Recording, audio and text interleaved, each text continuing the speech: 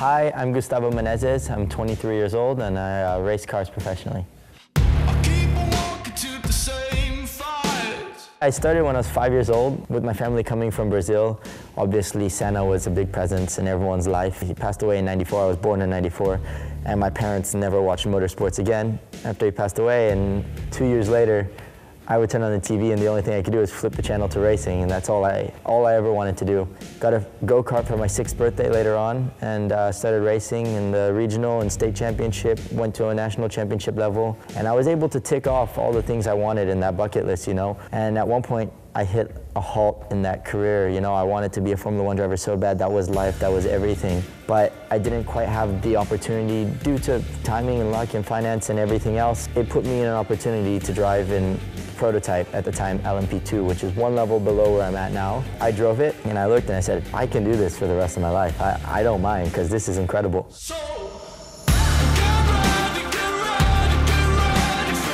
Everything just turned around, you know, the smile came out and I was just like, this is the place I fit in. I perform at my best and I know what I can do. Everything is still going well. We podiumed in every race we've done in LMP1 in the World Championship this year. I'm in an incredibly fast car, so I'm very blessed. Long way to the finish line, got a hard road ahead. Motorsports, it's such a big field of play. It's really difficult to explain to the average audience, because we have one side of the spectrum in North America, which consists of NASCAR and IndyCar. And of course there's the dirt racing, there's rally car, rally cross, and all across the board over in Europe, the biggest kind of racing is obviously Formula 1 and the World Endurance Championship, which is where I'm in. We have one of the biggest races in the world. It's part of the Triple Crown, we call it, and it's the 24 Hours of Le Mans. They say the 3 biggest races in the world and in history are Monaco Grand Prix, the Indianapolis 500, and the 24 Hours of Le Mans. I race in the prototypes in the World Endurance Championship. We tour across Europe, over into Asia, the Middle East, and North America next year, adding a race to Brazil. I'm gonna light like fire, I'm coming down like rain. The 24 Hours of Le Mans is one of the most difficult events in the world. We have around 300,000 spectators at the event. We have 41 pit stops of perfection with the refueling, tire stops, hitting our marks.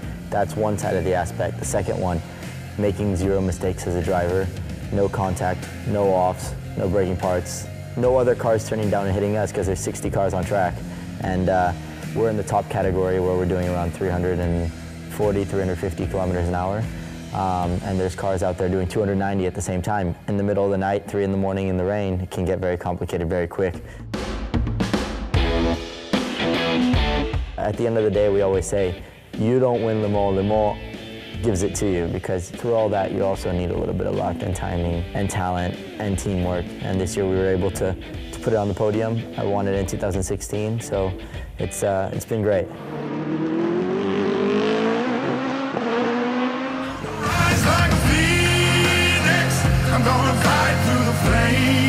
So I race with a big company called Rebellion, and they're supported by a company called Orica, and they manufacture our car for us. So it's a partnership between Rebellion and Orica, and it's called Rebellion Racing.